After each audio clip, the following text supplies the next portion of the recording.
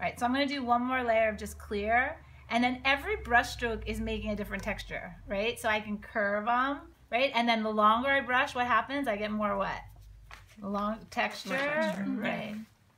And also, like, look what happens here too. Like, you get kind of some cool, like, air bubbles, right? And some things that just happen automatically. It's really just the layers. Like, this is kind of getting beautiful. I feel like her face is a little bit too revealed right now, so I'm gonna cover her up.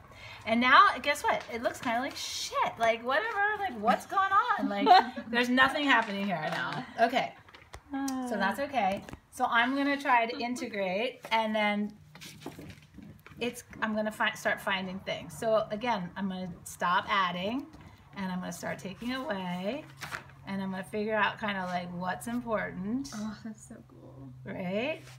Because I am in this relationship with this photo. I'm not all about the wax, right? So I'm kind of like 50-50. And here, you want to get it? Yeah, I'm good.